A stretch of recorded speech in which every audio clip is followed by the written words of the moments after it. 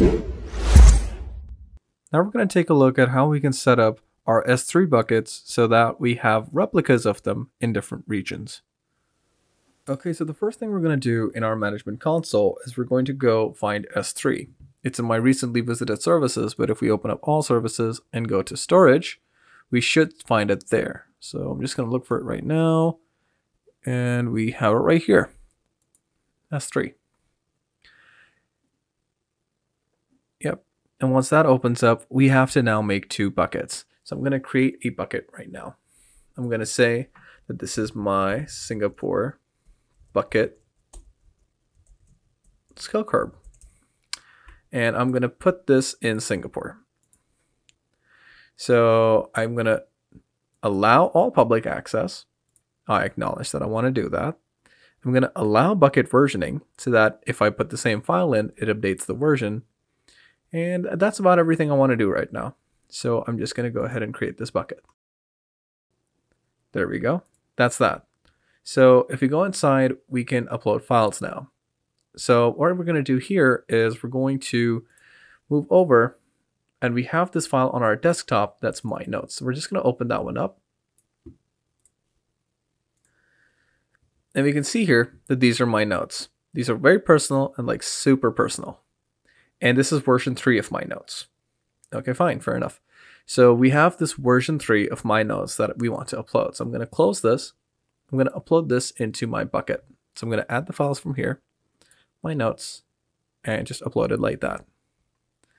And just go ahead and upload it. There we go.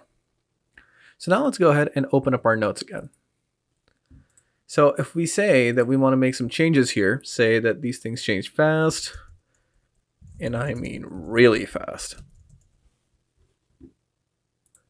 So now I've made an update to these notes, and I say that, okay, instead of version 3, now these notes are version 4.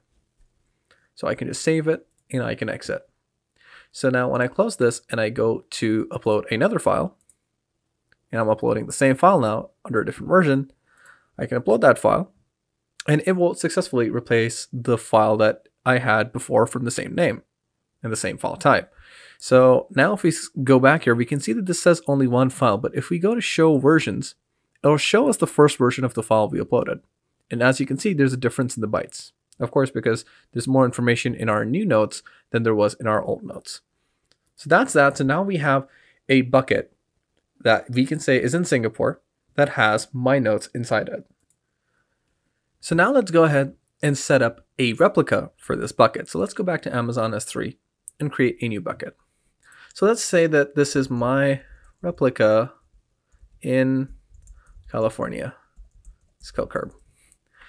And I can just put this in California. There we go, North California. And I don't want to block any public access to it. I acknowledge it. And I will enable bucket versioning. And I will just move on. And now that you've created this bucket, of course, it's completely empty. We can go inside and see. Yeah, nothing inside this bucket. So now we're going to go and create a replication rule within our Singapore bucket so that we can save our information from within that bucket into this bucket.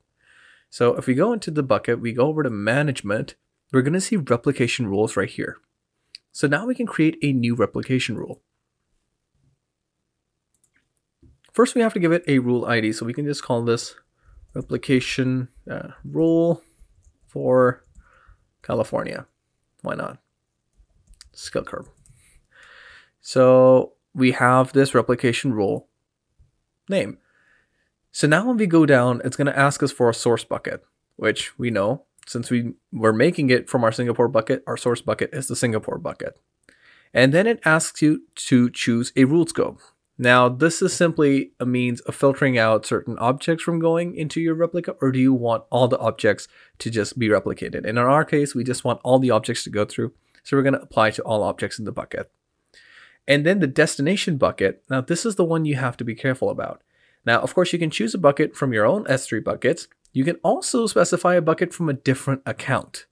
So, but we're not going to do that today. We're just going to use that other bucket we made for the replica in California. So we say my replica in California skill curve, and we can just do that. And once that's done, yep, It's going to tell you your destination region, which is US West Northern California. After that, you're going to see the options for encryption and whether or not you want to change the destination storage class. So if you do want to do that, you'll see all the storage classes we talked about previously being offered to you here. And because this is just a demo, I don't really want to change anything here. We're just going to work with our standard, so I'm not going to change the storage class for the replicated objects here. Below this, you're going to see additional replication options. The first one you're going to see is replication time control. And this is just as the description says. I can read it out to you. Replication time control replicates 99.99% of new objects within 15 minutes and provides replication metrics and notifications. And of course, since this is an additional service, additional fees apply. And then you have other notifications, deleting the marker replications, and replica modification sync. But because we don't need any of these right now, I'm just going to go ahead and save this rule. But before I do that, when I go to save this rule, it's going to prompt me to insert all the objects I already have within this bucket to be put in the new bucket. So let's go ahead and see that. So when I save this, oh, I haven't given it an IAM role. So yeah, you have to choose from an existing IAM role, and you can just create a role for this. So we can just say that we want to create a new role, and it will create a new role for you to do that. And then you can go ahead and save. And now you can see the prompt that says, do you want to replicate the existing objects? And you can run a batch operation to do that. But since I do not want that to be the case, I'm not going to do it, and we're just going to move forward. Great, so now that that's done, we can just close this. This is all prompting me to make the replication job if I want to put the objects I already have in my bucket to go into the new one. Since I don't want to go for that, I'm just going to close that, and I'm going to go back to my S3. So now we have my Singapore bucket. We can see that the notes are there.